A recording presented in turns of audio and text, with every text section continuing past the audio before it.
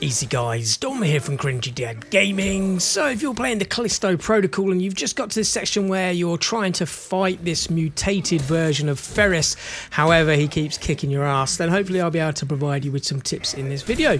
It's more straightforward than I thought. You know, I thought maybe you just got to hit him a number of times with a weapon and stun him, but you know, it was just a little more straightforward, and that is all you got to do is just keep hitting him with melee attacks. Now, sometimes he'll block them and push you down to the floor, and sometimes you'll hit him like this and, you know, you'll be able to stagger him a little bit. Now, when he does these blocks and punches you to the floor, it's not going to actually kill you.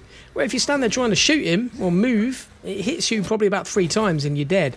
So it is just a matter of trying to spam the attack button as quickly as you can with the melee weapon, and you've just got to wait until Danny gets a door open. So at a certain point, you'll hear Danny say that she's almost got the door, and you've just got to hang on. So it is literally just to try and survive. You're not going to beat him, you're not going to kill him, but you are just fighting for survival. And that's it. So if you guys have been struggling with it, just try and melee strike him as much as you can, and that's it.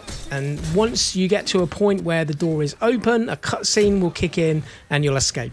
And that's it.